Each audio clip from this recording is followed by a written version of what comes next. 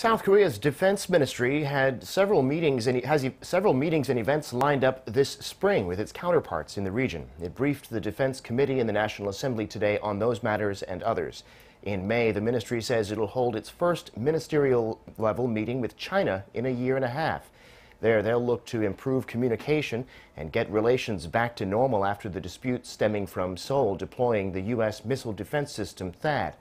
Also, coming up on April 3rd, the Defense Ministry will take part in a ceremony to repatriate Chinese soldiers killed in the Korean War. With Japan, meanwhile, there'll be a meeting of the two countries' armies this month, and next month, Washington will host a meeting of the South Korean and U.S. defense ministers. In May, there will be a three-way security meeting between the allies, bringing Japan into the fold, along with working-level talks.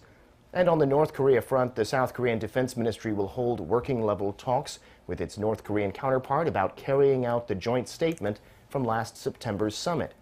Asked whether North Korea is working on its nuclear programs, Defense Minister Chung Kyung-do said that South Korea is keeping a close watch on places in the north, including the Dongchangni missile engine testing site. He said it's too soon to say that suspected activity there is preparation for a missile test.